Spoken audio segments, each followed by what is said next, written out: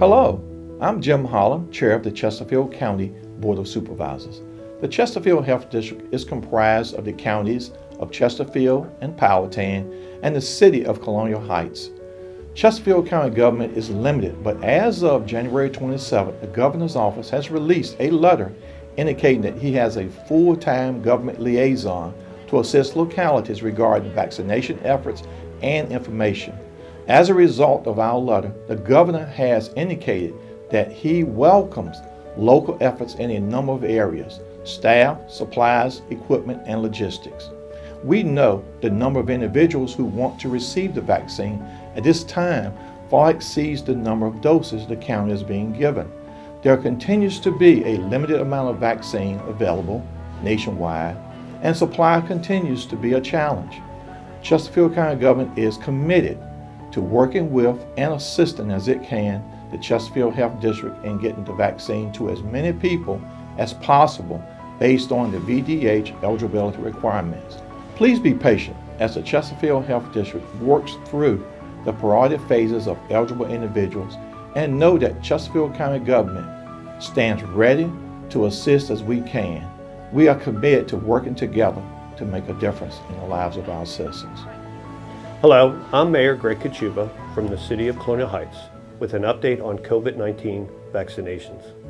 Virginia's primary distribution of the vaccine is allocated by the Virginia Department of Health to local health districts like Chesterfield.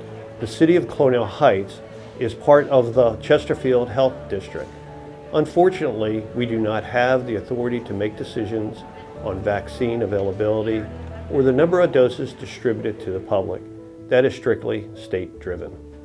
While the rollout of the vaccine has begun, COVID-19 continues to heavily impact our communities. We know residents are concerned, scared, and worried about the lack of vaccine available. In fact, we have seniors in their 80s driving to North Carolina to get vaccinated, teachers who are afraid to get back into the classroom, police officers that still need to be vaccinated. We will continue to urge our governor and state leaders to work as quickly as possible in getting the vaccine rolled out to our community. Clearly, changes need to be made to their distribution formula. In the meantime, as a reminder, please continue to practice good health and safety measures, such as wearing a mask, social distancing, and washing your hands frequently. Together as a community, we will get through this difficult time. Thank you and be safe.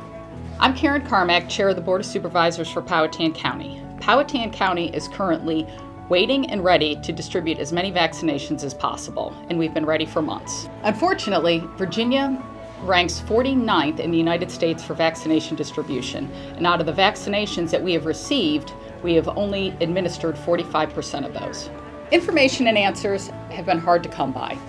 Bottom line, state leadership has effectively failed to operationalize the vaccination effort for all Virginians. We are here to help. Let us know what we can do, and let's work together to figure this out.